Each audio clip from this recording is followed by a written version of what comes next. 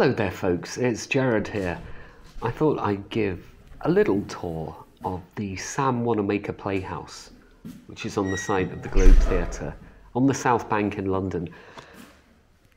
It's a theatre that's actually closed at the moment. It opens in the winter or around October time. The Globe, the large outdoor space, is the theatre open at the moment. So they have workshops in the SWP, as I'll refer to it from now on, and every now and then you might have an evening recital, but really it's October to March that the indoor theatre opens. It's only 12 years old, the indoor theatre. The Globe itself, which Sam Wanamaker had the idea to rebuild in the 1950s, is 26 years old. And the shell of this building had been built at the same time. But it was only 12 years ago that they had the money to restore it to what they think an indoor theatre looked like in Shakespeare's time. Imagine we're living in the year 1599. The Globe Theatre opens on the South Bank outside London. This area used to be Surrey. And it held 3,000 people. It was open air. The plays were on at 2 o'clock in the afternoon. Every social group went to the Globe Theatre. Shakespeare wrote many of his greatest plays. Macbeth, Hamlet, Henry V, Antony and Cleopatra, all for the Globe, outdoors.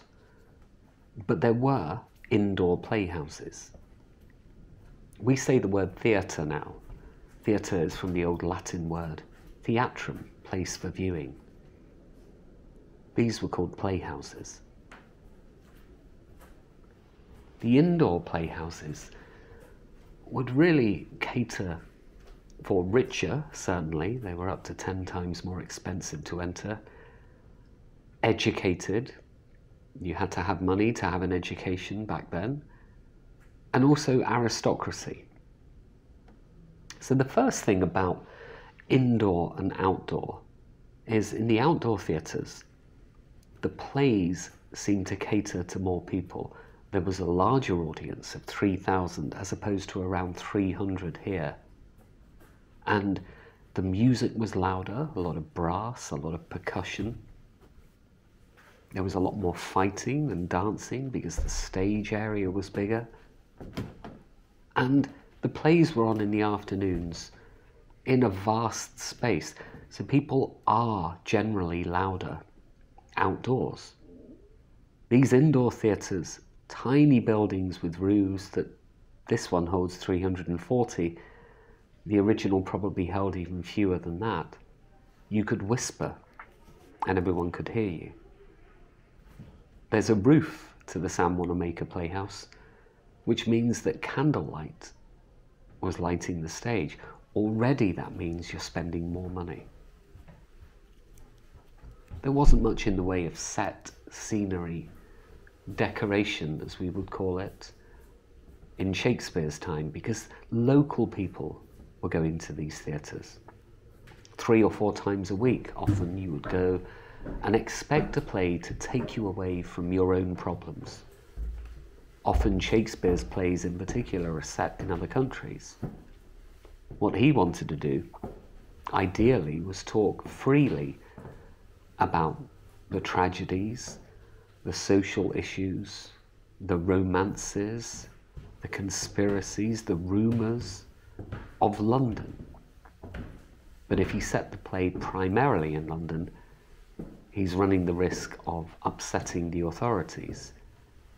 So for instance, a play like The Merchant of Venice does discuss anti-Semitism in London. But the play is set in Venice, giving the public the chance to do some work for themselves.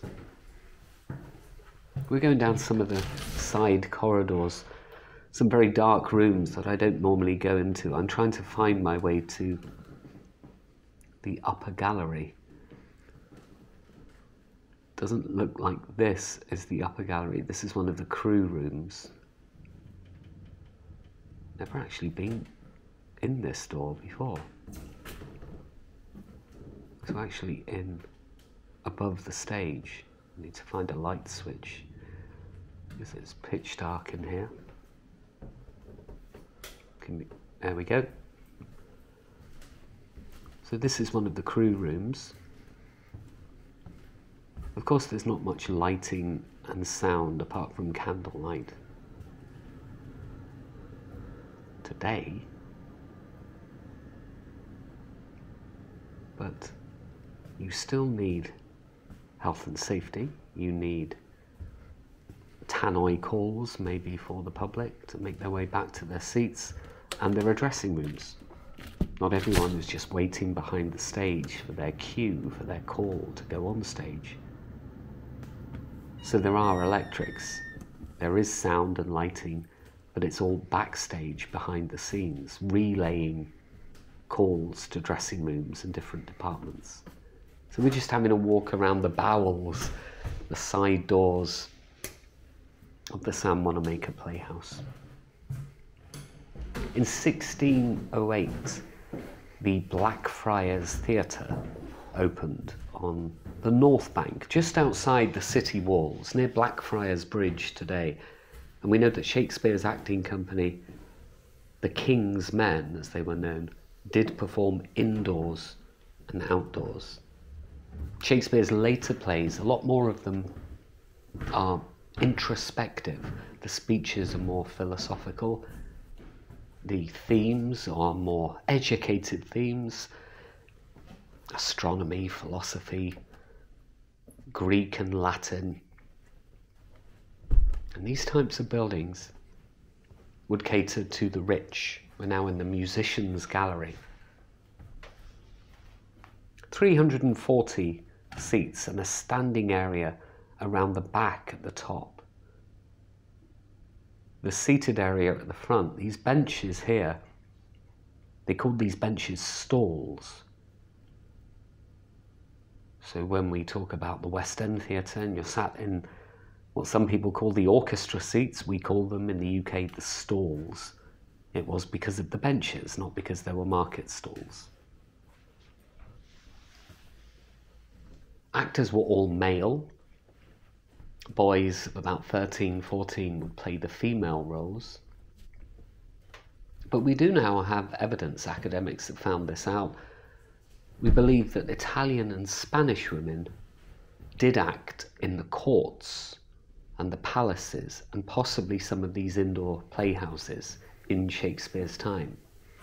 And some academics now believe that English women did act at places like the Globe, but in non-speaking roles. In this country, men and boys were the ones who could read and write. If you could read and write and you were a woman, well, you wouldn't have gone to school, you would have been home-schooled. So the chances of you being able to read or indeed memorize parts were nigh on impossible unless the play, the text, was dictated to you. The Globe itself burned down in 1613. So Shakespeare, the acting company, moved indoors to the other side of the river almost primarily.